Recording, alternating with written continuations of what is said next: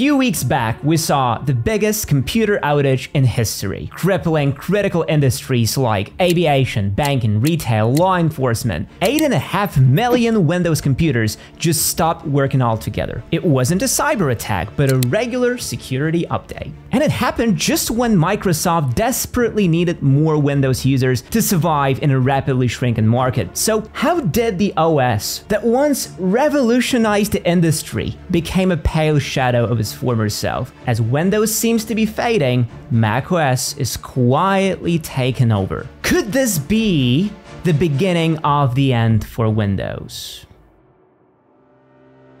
Microsoft today is not the company it once was. I got my first computer in 2010 and it was, well, the typical computer from that era, made out of plastic with an okay screen, virtually no power, but it has the one thing that made it worth it. Windows 7 was fast, responsive, secure, and worked like a charm on any potato. And everything that came after it was questionable. Windows 8 launched in 2012 was a radical shift from everything people loved. People hated the tile-based interface, the desktop being gone, the absence of the start menu. This made people mad. And no matter how hard Microsoft tried to make it work with Windows 8.1, nothing really worked out. In 2015 came Windows 10, and it wasn't smooth sailing either. People were frustrated with the annoying update policy, the constant tracking of everything, and multiple privacy concerns. After a couple of years of fighting with Windows 10, I just switched to Mac, but kept Windows always in my peripherals. And the Windows 11 that came out a few years ago, you know, system requirements for upgrading, new design choices, and streamlining that only made things more complicated. The share of Windows computers has been falling down for years at this point. In 2013, the total share was a whopping 90%. By the end of 2023, it was at an all-time low at 62%, before bouncing back to just 72% in 2024. 18% drop in 10 years. Apple's share has grown tremendously in recent years. People are choosing Macs much more often now. Even Chrome OS has much better odds than Windows. So where did it all go wrong?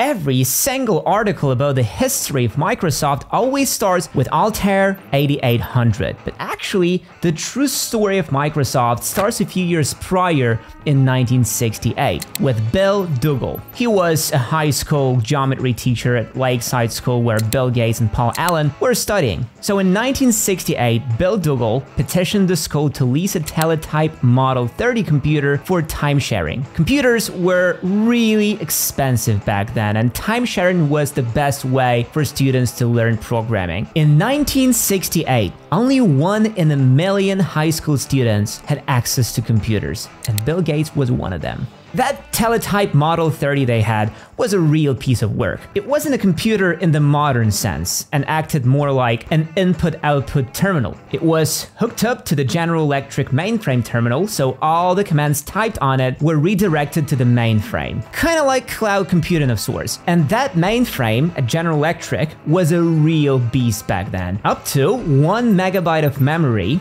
clock speeds up to 2.5 microseconds per instruction cycle, 18-bit addressing. And this mainframe needed the whole room full of stuff to work. Makes you appreciate the modern tech. Who would have thought that it would be possible to cram a 14-core, 20-thread Intel Core i9 in a tiny box? This chip has 24 megabytes of cache and ramps up to 5.4 gigahertz, and the TDP is only 35 watts. That's nothing for the amount of power this thing has. This Geekom Mini XT13 Pro is seriously impressive. Looks super pro-fesh and will fit onto any desk, that's for sure. No RGB light, no slew of buttons, only the essentials. The chip inside is great at any task, and the whole assembly is super powerful. Obviously, there is no dedicated GPU here, but the integrated iGPU Intel Iris Z is really nice. With this GPU, you can easily play some of the most modern games. Yep, you heard me right. You obviously won't crank the settings to ultra, but it's gonna be a very playable experience. And as a cherry on top, you can always connect an external GPU for those gaming nights. But the most real use case for this PC is is something a bit more casual. Gaming is cool and all, but no one ever talks about how hard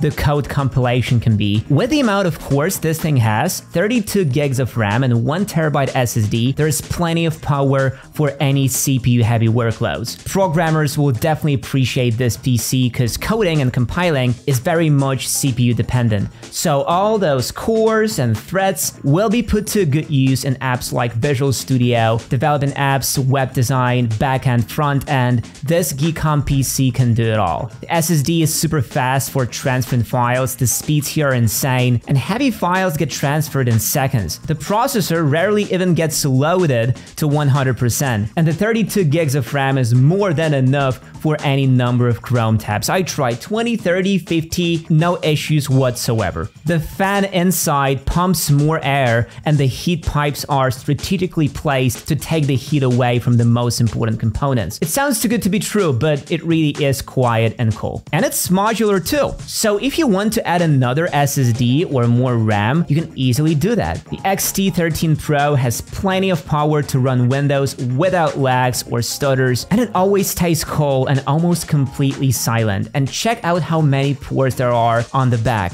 2 USB 4 Type-C ports, 2 HDMI ports, and even an Ethernet port. It also has Wi-Fi 6E, which is enough even for watching 8K videos and doing real-time VR. And with 2 HDMIs, I can connect 2 4K monitors at once. Now I just need to get 2 4K monitors. For me, this is a perfect blend of power and small size. It's compact, powerful, and upgradable. What's more to wish for? If you want an affordable PC that will let you perfect your skills at anything, the XT13 Pro is perfect for that. Thanks Geekom for sponsoring this video. I will leave a link in the description, so be sure to check it out. 13-year-old Bill Gates, 15-year-old Paul Allen, and their friend Ken Evans got fascinated with programming quickly. All they wanted to do was programming, but time-sharing worked in such a way that you had to pay to use the machine. After some time, they found a way to exploit the flaw in the system to use it for free. Eventually, they got caught and banned from using the computer. But that didn't stop Bill and friends, so they started a computer club that helped companies with finding bugs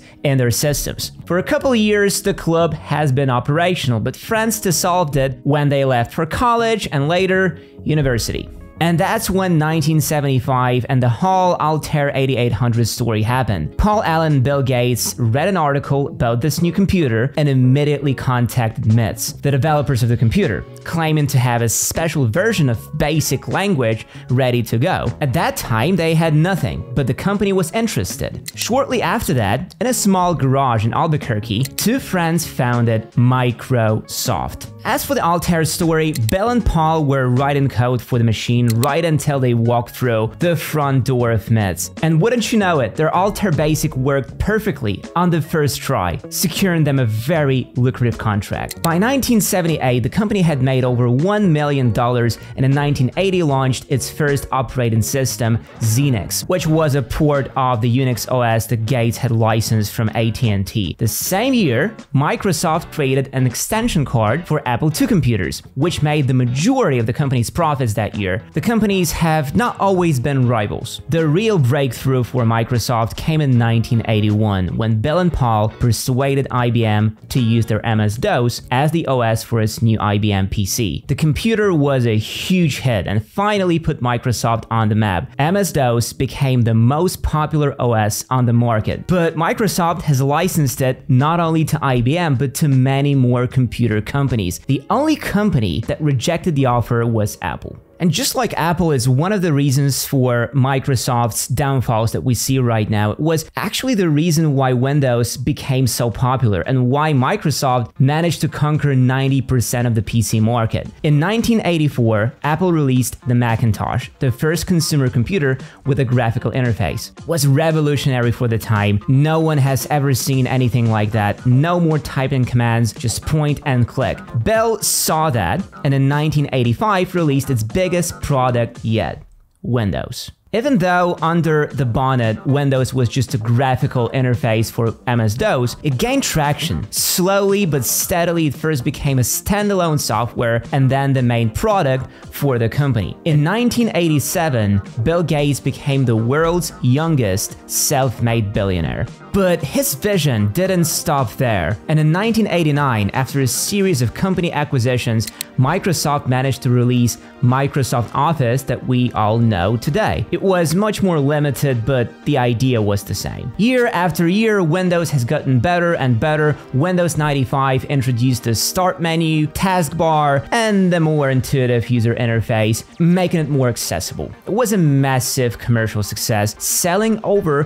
1 million copies within the first 4 days of its release. In many ways, this success also came from a memorable marketing campaign. The company has licensed the Start Me Up track by the Rolling Stones, and let me tell you, this ad looks great even today. Obviously, I can't show it here, but here's the name for it. Not gonna lie, this gives me strong Apple vibes. I might even say it was too big of a success. The company has gotten too big and its system too widespread. So in 1998, the US Department of Justice, along with 20 states, filed a case accusing Microsoft of using anti-competitive practices to maintain its monopoly on the market. Microsoft was accused of creating an unhealthy environment for competitors by including the Microsoft Explorer as a default browser out of the box, signing deals with PC manufacturers to include Explorer as a default browser. All this sounds like a fairly normal practice now. Every company has its own browser now: Safari, Edge, Chrome. The trial ended in 2000 with a proposition to break Microsoft into separate entities, effectively killing the company. Microsoft has almost died once, but the company appealed the decision and was forced to share its API with third-party companies. Around the same time, one of the founding fathers, Paul Allen, left the company board of directors. Since 1983, Paul has been suffering from Hodgkin's lymphoma, type of cancer. The treatment required aggressive therapy, which led him to step back from his day-to-day responsibilities at Microsoft, but he remained on board of directors and retained all stock holdings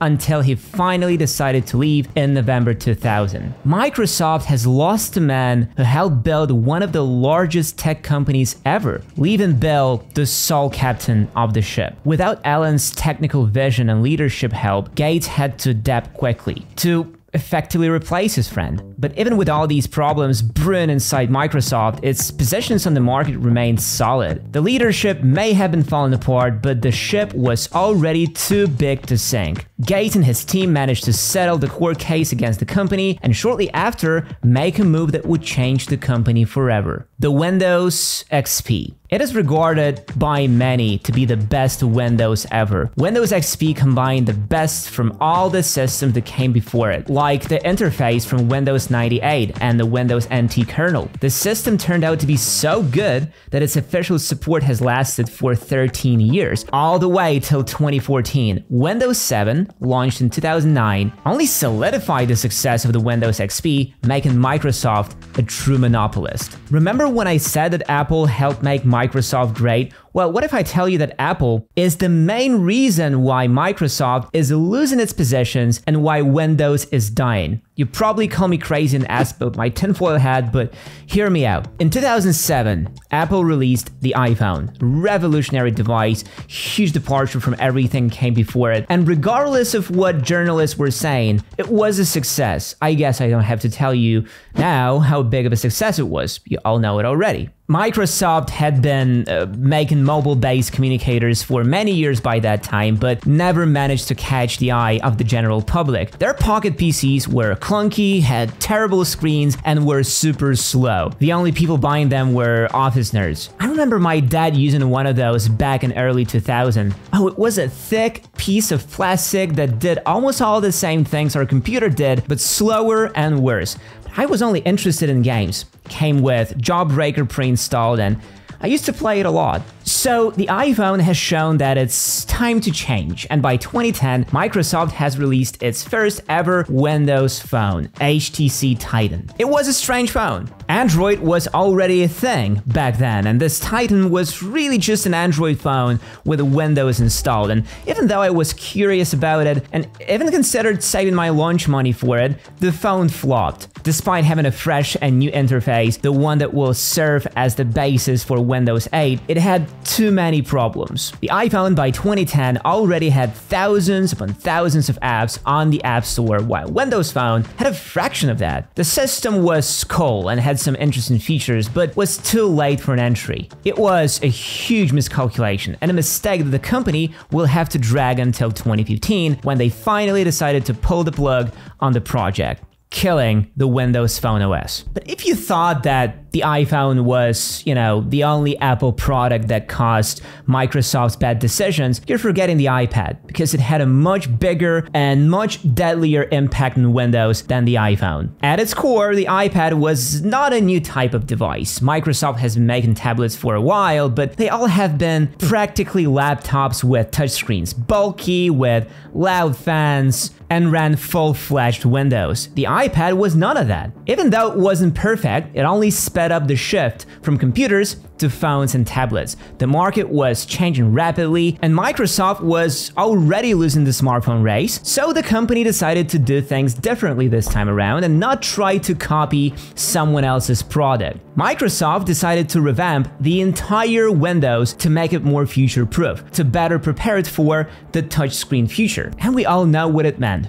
Tiles. The tiles that Microsoft came up with in 2010 for their phones became a part of Windows 8 in 2012. And oh boy, it was a disaster. I don't know where to start. This whole new interface called Metro was designed for touchscreens and relied on tiles instead of the traditional desktop and start menu. The decision to remove the start menu, a cornerstone of Windows since its birth, was also very controversial. People found the start screen unintuitive and jarring, and the presence of both regular desktop and Metro interface only added more confusion. The navigation between them was wildly inconsistent and was difficult to understand what's where and how to change things in your system. Gosh, I remember using Windows 8 when it first launched, and it was terrible. As soon as I got the chance, I installed the good old Windows 7 back and stayed on it all the way until 2015 and the Windows 10. Even though Microsoft tried really hard to make things right and fix their mistakes, no number of updates made things better in people's eyes. Windows 8 was just too bad to exist, so only 3 years later, in 2015,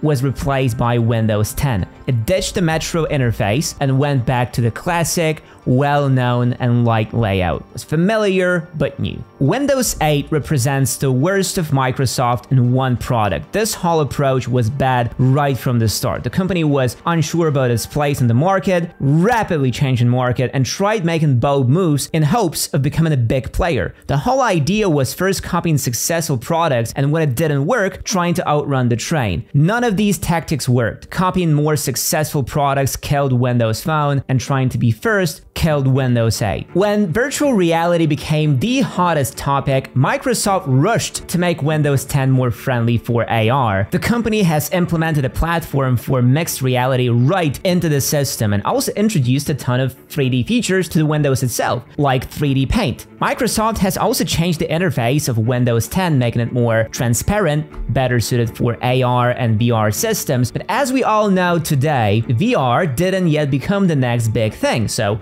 all the changes that Microsoft has made had to be either scrapped or turned into built-in apps, making the system even more confusing and convoluted. Or how about foldables? When Samsung Galaxy Fold came out, it was a very interesting device that created a new category of products. Microsoft didn't want to create their own foldable at that point, but they started preparing Windows for the future, developing the new version of Windows 10 called 10X. This version was mainly focusing on optimizing everything for dual screens, and eventually it was scrapped before being released to the public. But the story doesn't end there, because a few years back, Microsoft released their own foldable, Surface Duo. Every reviewer who tested it pointed out the same problems: technically inferior to competitors and with poor software. So the project once again was scrapped. While Microsoft was desperately trying to not lose any more ground, other companies were focusing on improving their own products. Look at Apple. For many years, they have been designing their own processors, improving their OSs, making small improvements and changes year after year to all of their products. And in 2020, the company has made a shift to ARM chips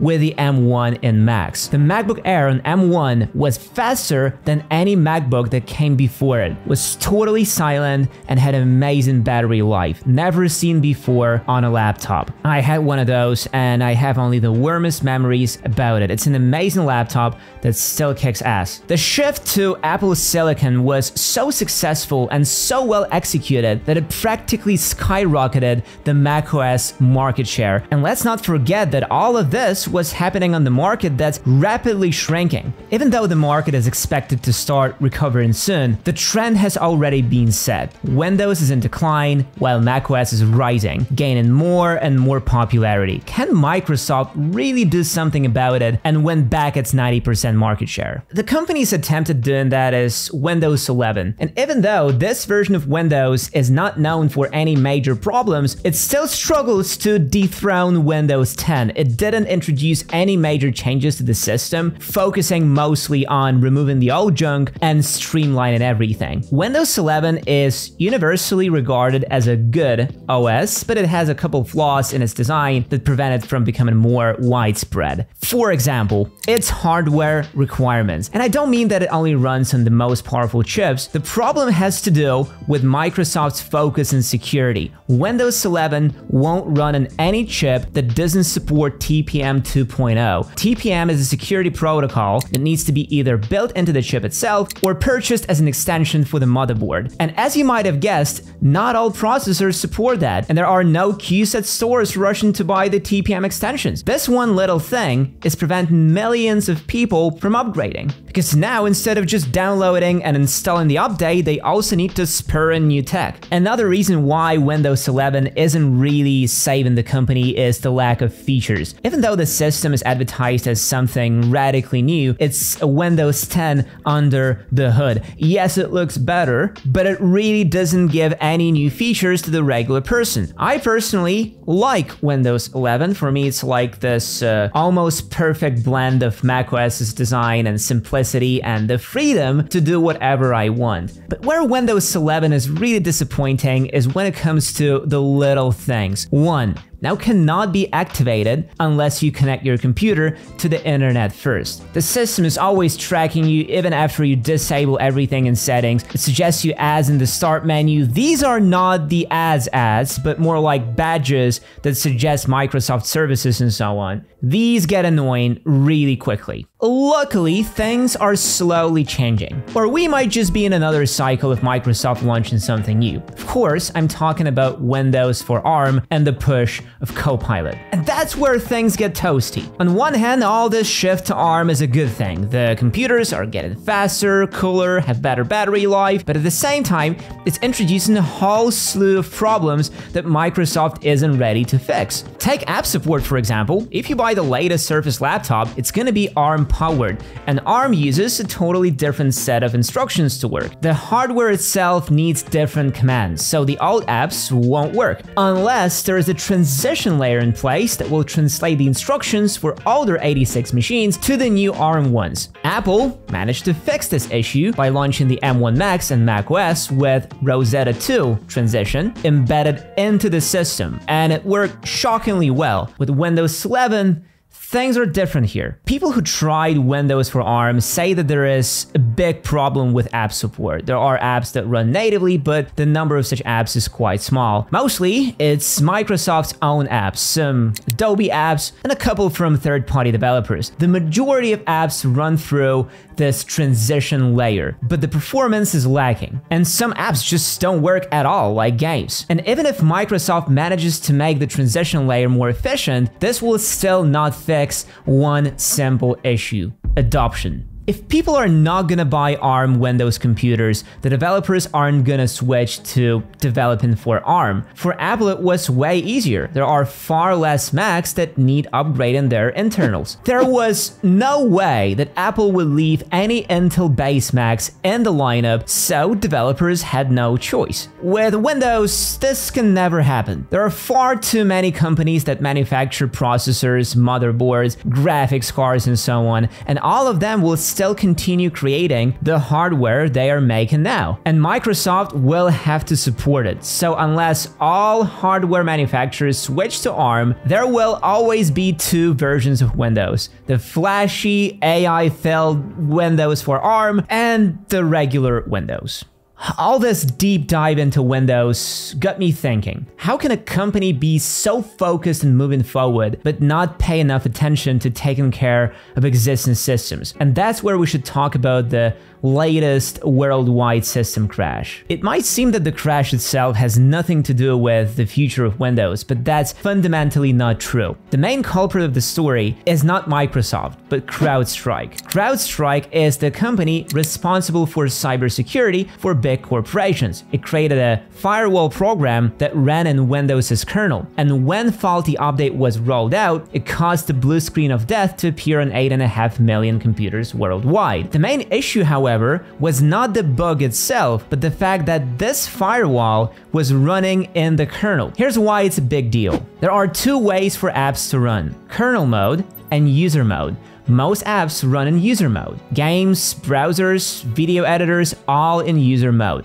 When such an app crashes, the system doesn't get affected, but some apps run in the kernel, which gives them unrestricted access to memory and hardware, and when such apps crash, the system goes down too. That's exactly what happened. Typically, all kernel apps must be properly tested by Microsoft, and apparently, this time something went wrong. What this means to all of us is that for the corporate sector, there is a very high security risk now. Hackers saw that if they attack one company, they can attack pretty much everyone. The only company that wasn't affected by the strike was Southwest Airlines, and only because its systems still run Windows 3.1 from 1992. This crash can lead to two things: enterprise customers refusing to upgrade their systems or looking for alternative software, aka developing their own proprietary systems. Recovering from that will take time and a lot of good decisions. During the court case against the FTC, Microsoft shared plans to fully move Windows to the cloud. There will be no more Windows installed on your computer. It will be yet another subscription you need to pay. There will be a bunch of computers installed in Microsoft's basement, and you'll just connect to them like you do with cloud gaming. Microsoft has already started doing this. There's a special Windows 365 system that, for now, is only available for businesses. This system streams everything from remote computers running normal Windows. The CEO of Microsoft said this: "I'm so happy this is only available for businesses and enterprise customers. I hope it never rolls out to the public." Honestly, I feel like Windows has lost its way a little. From being the most loved and popular operating system in the world, became just the default OS. The competitors are pushing their solutions that solve many problems that Windows has. macOS, for example, is much better optimized, and the new MacBooks outperform the majority of Windows computers on the market. Linux is totally free and almost equals Windows in terms of app support, especially with all of its emulation in place. Even Chrome OS gains more and more traction. It's fast, not heavy on resources, and comes with the cheapest laptops. I remember using Windows when I was a kid. It was the first ever OS I ever tried, and it was the thing that got me fascinated with technology. As a kid, I saw how many things I could do on one computer, how many programs there are. It used to blow my mind. Honestly, I hope Windows makes it and survives the competition. Microsoft needs to do something about it to find the right course for Windows and stick to it. All of its competitors understand that, and this change must happen fast, as soon as possible, or from being the default OS, Windows will turn into enterprise OS no one wants. What do you think? Share your opinions in the comments.